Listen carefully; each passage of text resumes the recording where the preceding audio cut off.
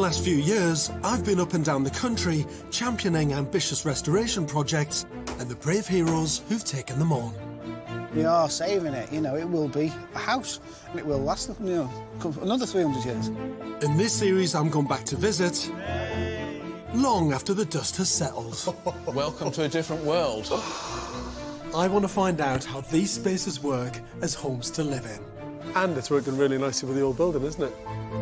Restoration is one of the biggest challenges out there. It's too hard, too much to lose, really.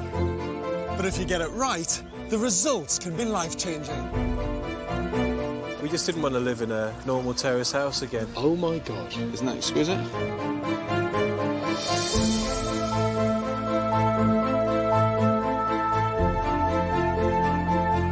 Blood, sweat, tears, I've seen it all. But what I want to know is, when they're all moved in, is the dream still alive?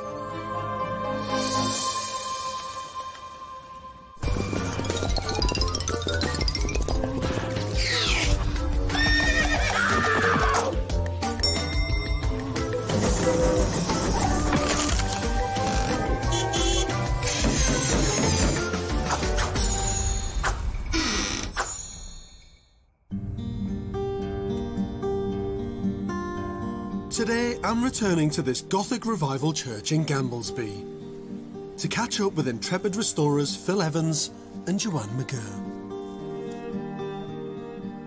They loved the building so much, they gambled absolutely everything, remortgaging their existing property to the hilt to raise the £128,000 they needed to buy the church.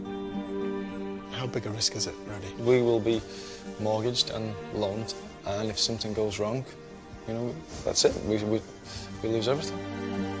But with so little money left to actually do the restoration, the project soon became the challenge of a lifetime. Oh my God, I should twist that off. Yeah. The whole side is shot.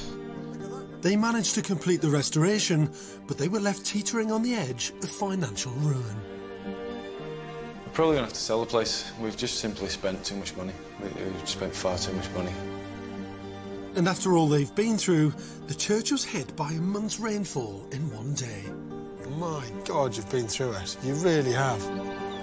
I'm just hoping there's a chance they've managed to keep the church as their family home. It all started when Phil and Joanne first saw this late Gothic Revival church in 2010. Nestled in the sleepy village of Gamblesby, which is at the foot of the Pennines, it was built in 1868. For more than 100 years, it served its parish, but for the last 8 years, it's lain empty. When it was put up for sale with residential planning permission, Phil and Joanne saw it as a once-in-a-lifetime opportunity to create their dream home. We decided to come and see it because we've seen it advertised on the internet, and then as soon as we drove into the village, we really loved it. You sit there at home and you look at the TV and you think, I could do that. We're taking a beautiful building. We want to bring it into the 21st century and make sure that it's, you know, that the job that we do secures it for another 100 years. The family live 80 miles away, and Phil regularly travels to China to sell scientific glass products, which can keep him away from home for weeks at a time. Joanne, also 31, is an accounts manager, but is currently on maternity leave with their 3-month-old daughter, Haddie. While Phil and Joanne have done up properties before, they've never tackled a restoration of this size. It's unusual for a young couple with work and a small child to take on something this ambitious. I've come to meet them to find out how realistic their plans are. Hi, you must be Joanne. Nice to meet you. How are you? How you doing? Are you well? Good, thank How's you. things? Hello, mate. How are you? Where are you from? You all right? Tell me a little bit about what you've bought. Victorian period, grade 2 listed.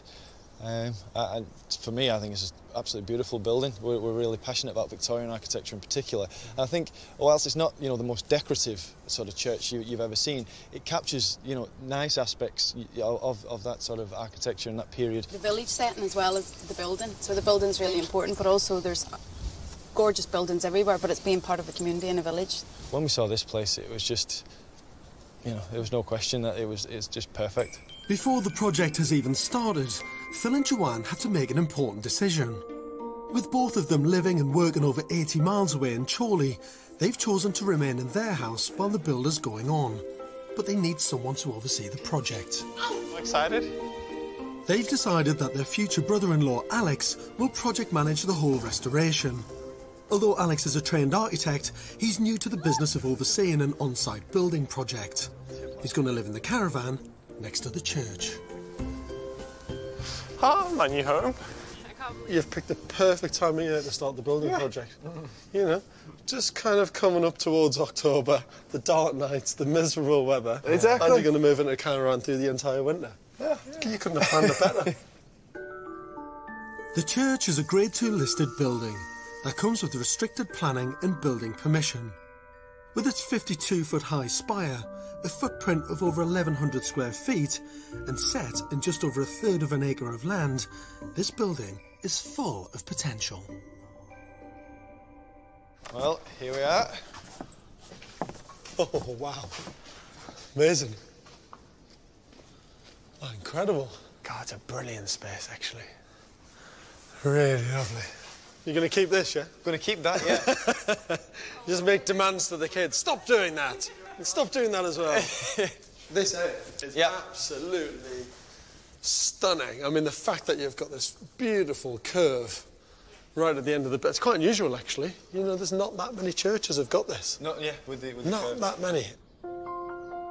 This building offers fantastic scope for conversion, but I do have some concerns. The church is nearly 144 years old, and I think Joanne and Phil have taken a big gamble buying it without having a structural survey on the roof and spire. Although they've paid for the church outright by remortgaging their house in Chorley, they need to access a self-built mortgage to do the renovation. But the bank won't give them the funds until the building is watertight. With no money left in the kitty, they've had to take out a high-interest loan of £25,000 to do the roof, but I'm worried it won't be enough. Do you have any idea how much this is going to cost you? The basic building, 100,000. 100,000. That's some, you said there's some contingency in there. Is that with contingency? No, that's without contingency. So what, you got 120? About that bit more, yeah. 120. But that's more finished, isn't it? No. We've got a separate contingency, and we've got that's to get to the basic building. We've then got a further about 25 to actually then do it. You know, kitchens and those sorts of things as well. So your budget is 125 grand plus a contingency of about 20. 10, 20. Okay. So you're 145. Yeah, but no, we're 125. We're going to bring it on budget. Is this going to be the first restoration project I ever see where the contingency money is never spent? Yes. Yeah. How big a risk is it, really? It's everything. During this transition period, we will be mortgaged and loaned to the hilt. It's all the equity we've built up for all the work that we've done over the last 12 years together. And if something goes wrong, you know, that's it. We lose everything. Phil and Joanne say that their design to convert the church into a dream home came about over a couple of glasses of wine. The plans were then drawn up by Alex. On the ground floor, there'll be a large hallway connecting to a study, WC and cloakroom. This will lead on to an enormous space that will be the main living area that will include a double-height dining room, store and a kitchen in the church's nave. On the first floor, there'll be a master bedroom with ensuite, plus 2 further bedrooms that have their own separate bathrooms. I think the ground floor's spot on. Upstairs, there's a couple of things. You probably can't make the master bedroom bigger because of the way the beams are. I don't know, but I'm assuming that's why you've done it. That's exactly right. But it feels really small. The dimension on there is 2.8 metres wide, and because it's quite a deep space, it's going to feel very kind of narrow and quite confined. Maybe we utilise some of the spire to create, I don't know, an upstairs library or, you know, like a chill-out area above the bedroom. Yeah, I mean, obviously a small space can feel bigger if you do something with the ceiling. If you lift the ceiling up, a small room can have a bigger drama to it. So you're right, you've got the spire above. If you put a little staircase up to there, or you put glass in there, or do something to get light from the spire down into that space, it's gonna. I always make, with smaller bedrooms, to make them bigger, I normally lift the ceiling higher. It's as simple as that. A couple of things you mentioned that were sort of new ways to tackle the problem. So we're certainly going to take those on board and have a look inside the church and just see what is possible. This couple have just taken on an unbelievable amount. Seriously, they've put everything on the line financially, in terms of their time, and actually in terms of their quality of life for the next 7 or 8 months. And they've put so much trust in Alex to deliver this for them. I actually think, to be honest, it could be too much for him. I hope it's not, but with all the terrible weather that's going to come in this part of the world over the next 5-6 months, and the building being in the condition it's in, I'm just worried that it's going to be too much.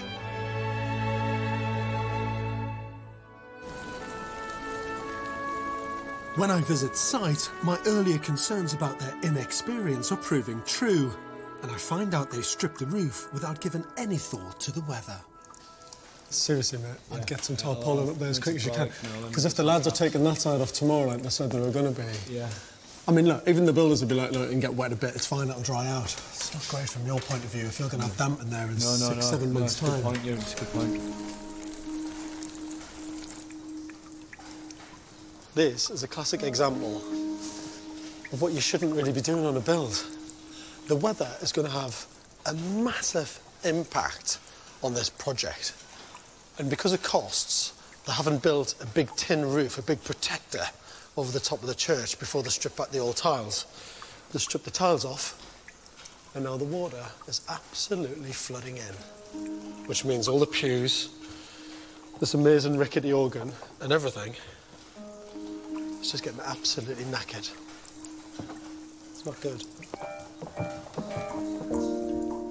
It's a bit late, but Alex finally makes a call. Ah, brilliant. That's really good. Thank you. So it's three rolls, 25 by 4 metres, that clear plastic. Right, so basically what we're doing, we're getting sheets of heavy-duty plastic, basically, and we're going to try and cover up the whole of the exposed bits of roof, just to try and keep it dry, basically. And then what we'll do is wrap some around the spire as well, just to try and keep it dry, basically. With Alex at last organising the weatherproofing, Phil takes me up to see the spire. But once I'm up there, it's clear that the timber is in a terrible state. Phil, this spire's bust, to say the least, isn't it? Oh, yep. My God. Actually, it's worse than I thought. Yeah.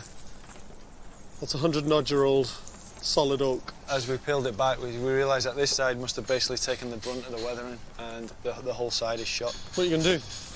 What are we going to do? Well, we're still weighing up the options. Get someone like a good engineer to check it out, to really look at the temporary supports and what it's going to need, because that's going to be really well designed. The last thing you want is to pull out some of these supports and the whole thing goes. That'd be a disaster for everything. I'm really concerned that Phil's £25,000 high-interest loan to fix the roof and spire is not going to be anywhere near enough. If the money runs out, the build will grind to a halt.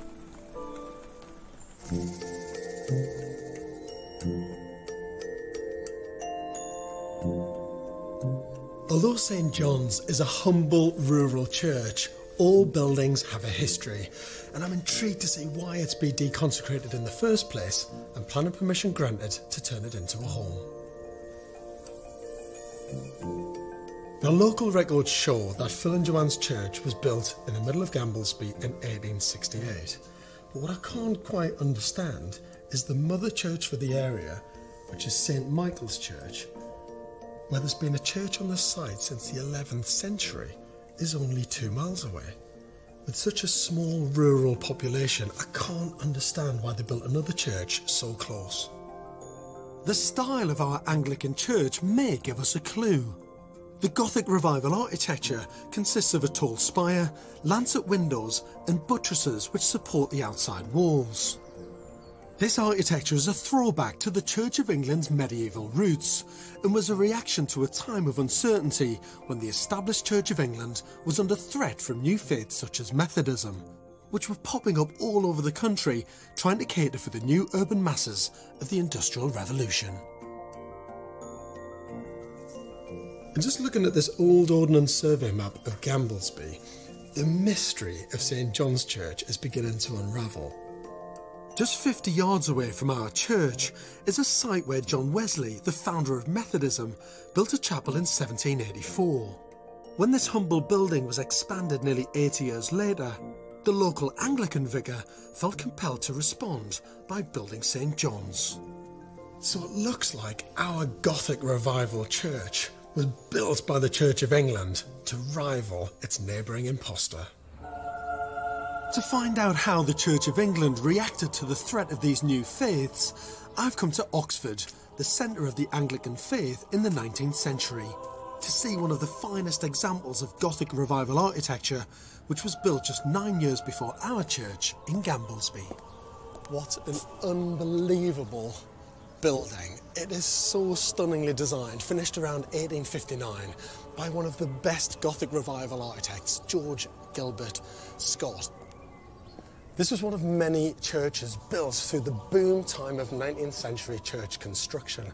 The Anglican Church was feeling threatened by other religions like Methodism. Buildings like this reasserted the Anglican authority.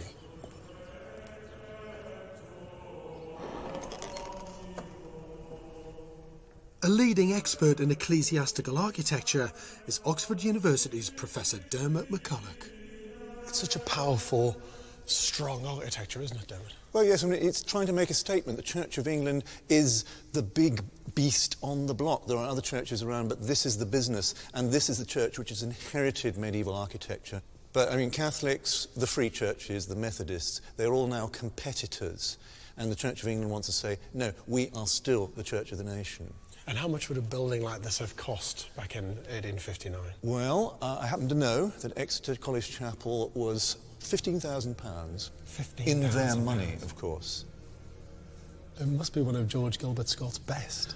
Yes, just so magnificent Victorian self-confidence, isn't it?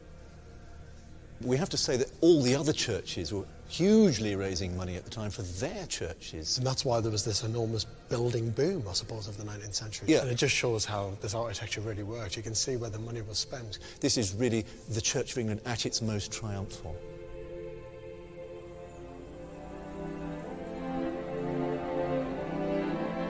Four months into the renovation, the roof is still not watertight, and the build is being plagued by horrendous weather. Today is a big day, but the crane that's been ordered to lift the renovated spire to the top of the tower is struggling to get through the road that's blocked by snow. And if that's not bad enough, when Phil came back from a trip to China, he found out that the new spire and roof has cost an estimated £40,000, which is 15 grand over what he budgeted for. How much have you spent? If I pay all the bills to date, 75,000, maybe 80,000. There's obviously things happening today, things constantly happening. But yeah, 75,000. You're 80 grand, 75 to 80 grand in already. Yes. This spire has knocked us back and taken up a good chunk of the budget. It's taken up all the contingency and it's eating into other bits of the budget now. You haven't got the roof finished yet, the slate's not even on, the spire's not even on. You've got to do electrics, plumbing, God knows whatever else. Yep. Fitting floors, the lot. And I'll tell you the brutal honest truth, 40 grand ain't going to do it. Nope. What are you worried about? Possibly running out of money. I think we are going to run out of money. It's how far we get. How long are you away over the next 3 or 4 months? I could easily be probably 2 to 3 weeks a month. 2 to 3 weeks a month over the next 3 or 4 months? Possibly. That would be the worst case, but that's what that's what it could be. So when I'm standing here going, you should be here, it ain't going to happen? And not unless I can jump in a plane and fly 6,000 miles, no. Although things look really bleak, Phil's pushing ahead. And with the support of his neighbours, they're attempting to get the spire in its rightful place. Brilliant, it's all happening. We've got gritters, everyone clearing, cars out the way, here out the way. Grit's turning up. What I love about it, it's like all the community, from the farmer next door to the gritter guys to the crane guys, everybody has come together to make this work for the crane today. That's how big a deal it is.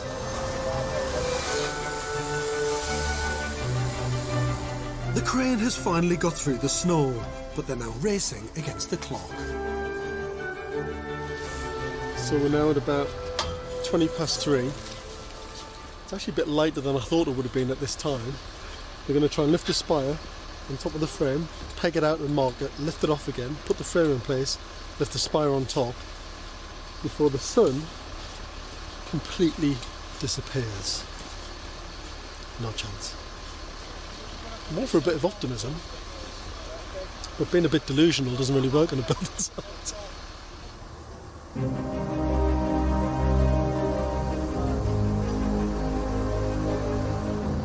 The lift has to be done in 2 stages.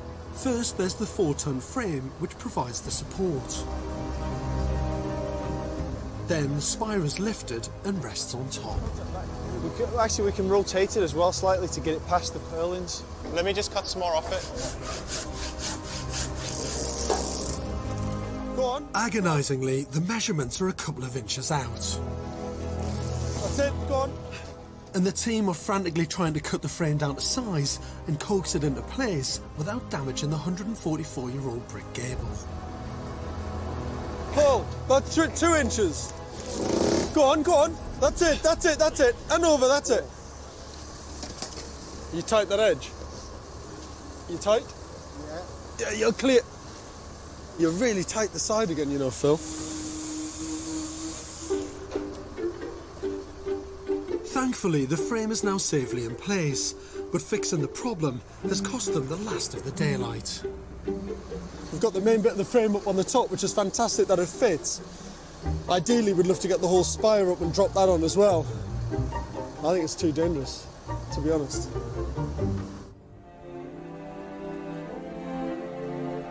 In Cumbria, a second day of sub-zero temperatures has dawned, and another day's crane hire can be added to the cost of putting the spire into place.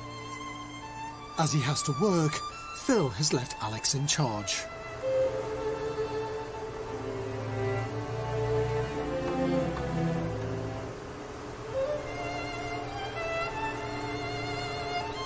Finally, the old spire sits on a new supporting structure, but it's come at an enormous price. In the new year, back home in Chorley, Phil and Joanne are really struggling with their budget.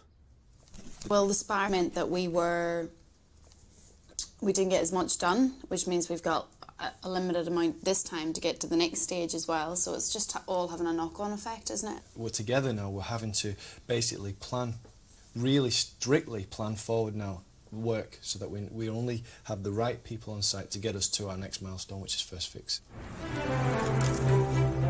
With Phil and Joanne wrestling with their finances, I'm interested to find out how our church, St John's, was originally funded. The records will be here at Lambeth Palace in London. Methodism was on the rise, and when the local Methodist chapel was expanded, it was seen as a threat to the local Anglicans. Gamblesby's vicar, Reverend Brown, decided they should build their own Anglican church in the village. He applied to the Church of England commissioners to fund the building of St John's, but he was rejected twice, and so the Reverend turned to a wealthy benefactor.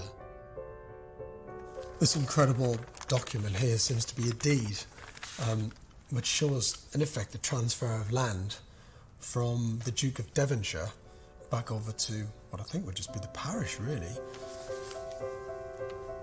With the land given to them, Reverend Brown set about raising the cash to build his church. So if we look at the Diocese of Carlisle, here we have Addingham, St John, Gamblesby. Finished cost of building, £1,075 and 19 shillings. From what sources were these funds derived?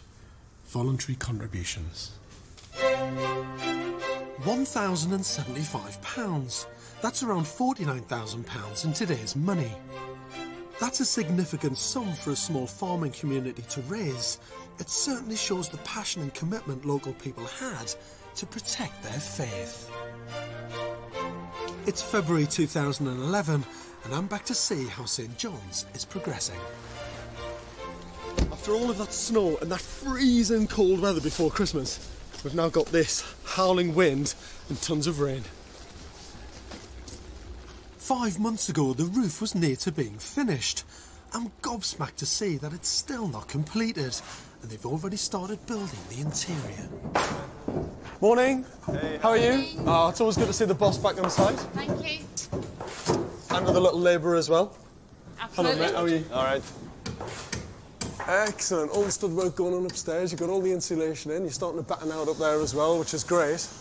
You're right. It's starting to feel, I wouldn't quite call it a home yet, but you're starting to understand. You're starting to understand the proportions of the rooms, though, aren't you? Yes. About your ceiling heights and the scale of rooms and how it's all starting to come together. And how it's going to work, how we're going to use the space. Yeah, the weather hasn't done you any favours, has it? None. At all, to be honest. So you need to get that roof finished ASAP. Yes, there's no point in you doing all this finishing internal work. By far, that stands out. That's the critical path is the roof.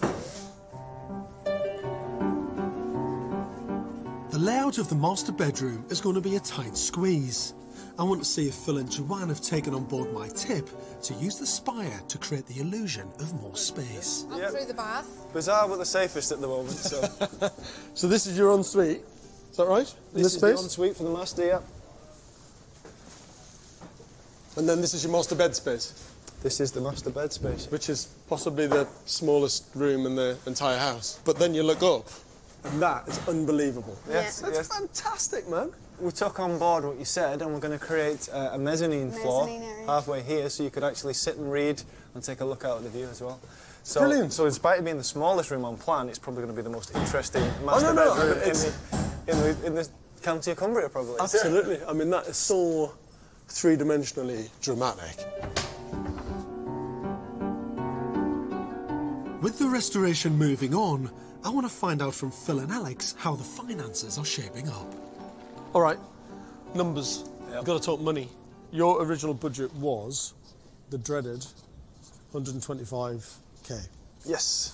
Original budget. What have you spent so far to date? To date, everything we've got here now, £95,000. 95 grand you spent? Yes. That's everything in, everything on site? Everything on site, All labour, all materials? Yep, everything. The lot? Yep. That's pretty good. Have you readjusted your cost plan to face the reality of what's left to do on the build?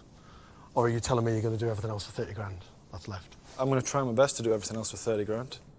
Phil's confidence in his completion figure is hugely optimistic. It's vital at this stage to work out exactly what's needed to finish the build. 33, 34, 34 and a half. Let's say it's 35 grand, just for argument's sake, because it keeps the maths easier. That means you'll have brought the whole lot in for 130k. Everything. Yep. Finished. If you do all this for 135 grand, I'll send you a case of champagne.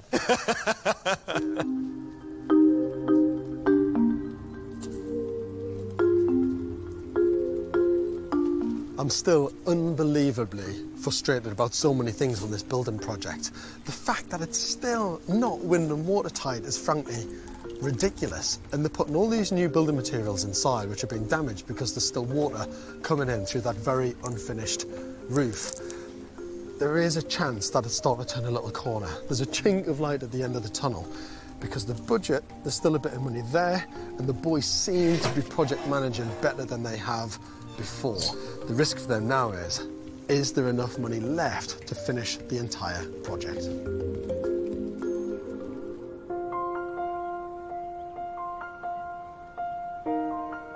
Five months later, and Phil and Joanne's restoration project is in dire financial straits. Phil is now spending 3 weeks out of 4 working in China, and Joanne has had to go back to work to raise funds. Morning, you. You well? Good. Good. So what's going on with the money? Yeah, we had to get some additional lending. Ouch. How much? Another 25. Is that an extension of your mortgage? Is it a loan? It's a how loan. big? It's a loan. Shit. That's higher interest rates. Yeah. Why can't you just extend the mortgage at a lower interest rate? Yeah, it's just not. It's not something we can do on the property. Because it's not habitable yet. Yeah. That's the bugger, isn't it?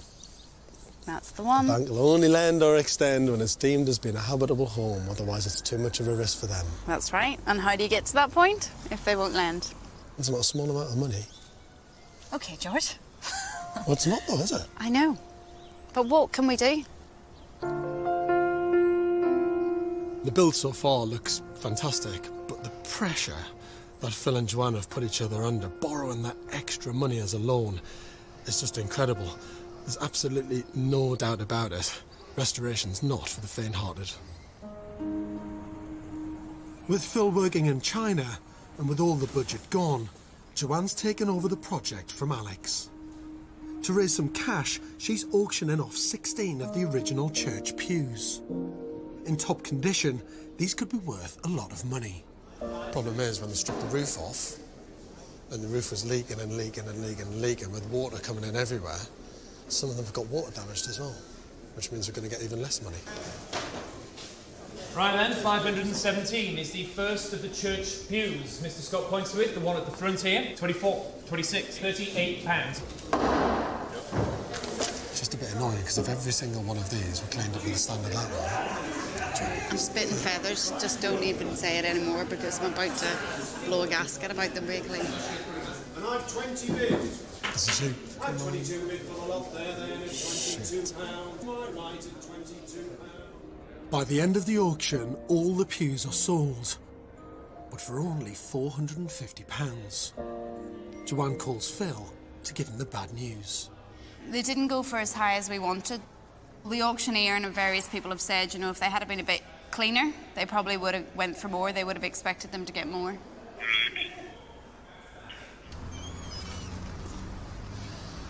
Joanne and Phil are just under massive financial pressure now. They've got to make every single penny count, and they need to make as much cash as possible between now and the end of the build. The biggest problem for me is that Phil's away in China, she's off for work and running around all over the world as well. If there's one key golden rule on any restoration project to manage it properly, is you need to be there.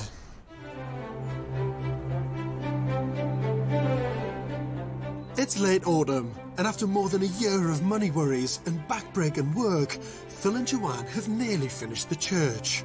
But unfortunately, they haven't been able to move in yet. There's no doubt about it that church conversions provide some enormous challenges. Many of them are often architectural, but actually for Phil and Joanne, their biggest pressure has been financial. When I was last here in the summer, they borrowed yet another £25,000. I hope it was just enough to get this place finished. Morning. Hey George, how you doing? You've lost weight. I have indeed. Look at that, it's been dropping off you. That means you've been working hard. That's a good sign. I haven't. It looks great from the outside. That roof and that spire looks brilliant. How do you view it though? I mean, when you look at it, do you think, I love it? Or do you look at it thinking, that just cost too much money and nearly killed the project? Up and down. Up and down. Some days I arrive and look at it and think, wow. Other times I just see the nail in the coffin. Don't say that. That makes it sound really bad. It got pretty bad in July. Basically, as we sort of ran out of money, I could see that it could be finished if the labour aspect was taken out of it, hence the overrun. So basically, I had 2 jobs, split contracts. So I resigned from one of my positions so that I could spend more time up here as Joanne returned back to full-time work. So in doing that, we picked up pace again. I mean, the place really has come on since then. Things have been finished off and transformed. But yeah, that's sort of. Yeah, you've been busy doing other things as well, I notice. Yeah, we don't have a TV. Yeah, I love that. You should have stayed in work, mate, because that's going to cost you a lot more money in the long run as well. Shall we go inside and have a look? Yes, lovely. Look at that entrance hall. I know. Done. Just about done. Don't touch anything because you'll get... That's the paint all there. You'll get paint on you. It looks great. Can I go through? Please do. Great. 15 months ago, what was a dilapidated, leaking church is now an elegant living and dining room. Look at that. I'm actually, I shouldn't sound so cynical, really, but I'm surprised. With all the financial pressure you've had, I didn't think you were going to do it. The floor is one major achievement. I'm absolutely over the moon with this floor. It's superb. This was bought on eBay, a job lot, drove to London, brought it back, then I had to go through the process of scraping the bitumen off every single block, running it through a table saw twice, through a chop saw twice, 7,000 times. And where the altar once stood has now been turned into a beautiful modern kitchen. Wow, look at that. Amazing. Absolutely fantastic, isn't it? Yeah. When you think you come through that low single-storey height and then bang, it just opens up to that roof space. It's beautiful. And that's just leaving the space alone. Yep. Yeah. You know, just not messing around with it. You are blessed with a beautiful building. Yep. You are. I can't wait to see what they've done upstairs, especially in the master bedroom.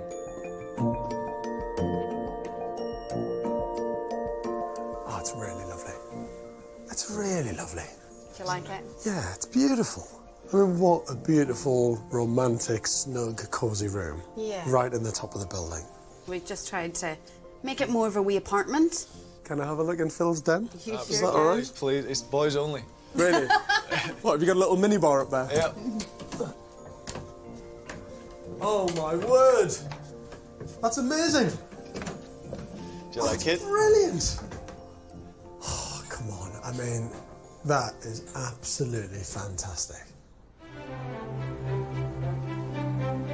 Phil and Joanne first took up this restoration over a year ago. Their vision and determination to bring St. John's back to life has had a powerful impact on the wider community. I went to Sunday school here and I was one of the organists. I think they've done a good job. I think it's very nice. You were the last vicar of this last church? vicar of this church, yeah. It's sad that we can't use it as a church, but great that it's going to still be, well, it still looks like as part of the community. It's no doubt been really well done.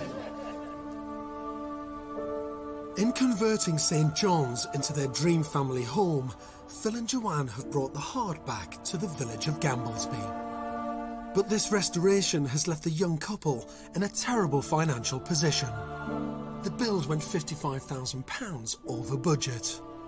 In negative equity and under pressure with high interest loans, they've got some serious decisions to make. What are you going to do? We're probably going to have to sell the place. We simply can't afford to service the debt that we now have riding on this place. So we've got a mortgage on this place, we've borrowed from family, and we also have a personal loan each, and credit cards as well. Ouch.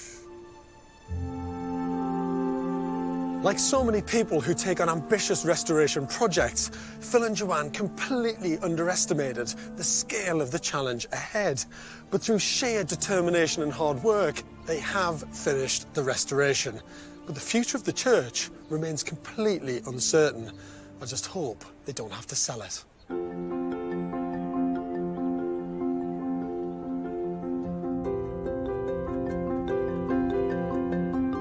So when I last saw Phil and Joanne around 9 months ago, they were in a really desperate situation. The restoration of the late Gothic church had become such a massive burden and had left them with crippling debts. This is a couple who sacrificed absolutely everything for that building, and I'm hoping they've managed to keep the church as their dream family home.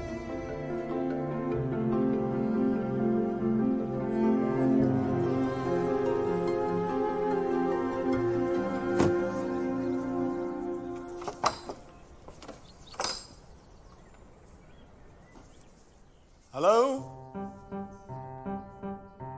Well, I'm relieved to see they're here, and there's a new addition, baby Hugh, a playmate for 2.5-year-old Haddie. But the house looks like it's been dressed for a sales brochure, so what's going on? We've managed to keep hold of it. Which is fantastic news. That was the worst case scenario for me. I just thought, oh my God, if you sell this, I'd be devastated. And it really was the 11th hour. And we were literally like probably 4 weeks from running out of everything. Yeah. 4 weeks from direct debits being called, drawn down on our accounts and nothing being there to pay them. Everything gone? Every single penny that we had. We made 3 mortgage applications, so one failed, and then finally we actually got the good news, and we consolidated all that horrible high-interest debt that we had, and we've now just got one mortgage repayment instead of all these different things going out. That is such amazing news. I mean, it's still debt, it's still a mortgage, but that's fantastic, isn't it? But it's still not straightforward. We're still, we're not actually living here. Right. We're going to holiday let the place. The mortgage we've got is too big still for us to move up here. So, so basically, if we holiday let the place, we can let it pay for itself, and then in a few years' time, there's the potential for us to move up here for good. That's our intention. God, you really did push it, didn't you? Completely. Holiday rentals of this size in the Pennines fetch up to £1,200 a week in peak times. And they've calculated that if they can rent the church out for 50% of the year, they'll be able to cover the mortgage. The couple have been busy dressing the 3 upstairs bedrooms. Luckily, they're all double rooms and en suite, perfect for rental. Didn't really plan that initially, did you? No, we kind of, most of the space upstairs kind of pushed us in that direction. We couldn't find a layout with a family bathroom that actually worked for us, so that was sort of, you know, yeah, it was good. It's a blessing in disguise, that, really. Yeah. So since I was last here, a few things have changed, haven't they? I mean, this has appeared. Yep, I made that. You made it? Yes, it's one of the benefits of working in the chemistry department. They're ripping out the old laboratory benchtops, so I pull them out of the skip and turn them into furniture and things like that. All recycled, all reused? Absolutely, yeah. I'm impressed, mate. That's really, really good. And this area looks great. Little snug, tucked off to one side, nice and cosy. Just separated a little bit from the main open plan space, doesn't it? Which is really cute. Yeah. You've got all blinds, pictures hung up. And actually, the more you walk through it, the homelier it's starting to feel, isn't it? Yep.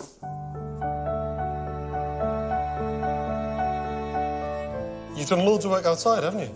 Phil and Joanne have spent weeks getting the 1/3 of an acre garden beautifully landscaped. But like everything else in this build, even that was a struggle. We were affected by the floods there in June. Oh, you're joking. Yeah, we actually have some photos. Oh, my word. Yeah. Look at the state of it. Oh. I mean, that is a massive amount of water. Oh, it's like just a mini lake. Yeah. When we left, it was a beautiful, luscious green lawn with things that were about to come into flower. When we arrived, we had 0.4 acres of about this thick brown sludge over everything. I mean, we literally left here on the Monday evening. I was thinking, actually, I think I'll bring up some artwork. And, you know, maybe we'll be able to start to dress it. And next weekend won't be so bad. We'll maybe do a bit of painting and pottering about. But my God, you've been through it. You really have. The locals called fire brigade, and the fire brigade pumped it out, so they were our eyes on site. Because if it had got in, the parquet and everything would have been gone. When Phil and Joanne began their restoration journey, they believed they could manage the build without really being there. But as they juggled a grown family with work and financial commitments, the reality was very different. Do you think you learnt a lot by taking on too much, by just stretching yourself too far? Absolutely. It was harder than we thought, but... I think one of the points that rang in our heads, or our ears, was you need to be on site. You need to live. Yeah. And my goodness, do you need to live within the vicinity? I think it's the one thing that people get slightly bored of me saying is I'll say the golden rule is be there. Yeah. Just be there. If you're not there, you've got no idea what's going on. No. Absolutely. I think we've both aged considerably. The family plan to move into the church once they've paid off some of their debt. The roof repairs and reconstruction of the spire blew the budget, but it was an investment worth making, as it's the crowning glory of the project. And I can't wait to see that view again.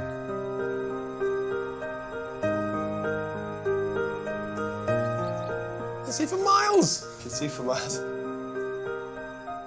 I mean, this is the payoff, isn't it? Yeah. All the hard work that you did, the blood, sweat and tears that went into doing all this. Yeah. And you've saved the building, you know. One of the reasons why we fell in love with this building is it is a beautiful building. It does, for me, captures in a sort of modest way all of the nice extravagant bits of Victorian architecture. The curved end, the sensible spire. It's a completely usable place. And I love the shape of the building. I love the size. I love the size of the garden. Everything about it's just right for us. Phil and Joanne have somehow managed to complete this project and realise their dream of owning a restored family home in the country. It really is a great achievement. It's just brilliant that you've not only saved it, but you've kept it for you and your family. But it's been funny, the last few days, or certainly the last few weeks, as I see the light coming to the end of the tunnel, I've actually got quite emotional at the point that I can see my life almost coming back now. I can almost see myself having some spare time. And, the burden of just it constantly on your mind all the time, I can see it almost coming to an end. I feel it's a tremendous sense of relief. I mean, I don't think I've ever met a couple who have literally gone to the wire. The absolute wire financially. You could have lost the lot. Really glad to keep hold of the place.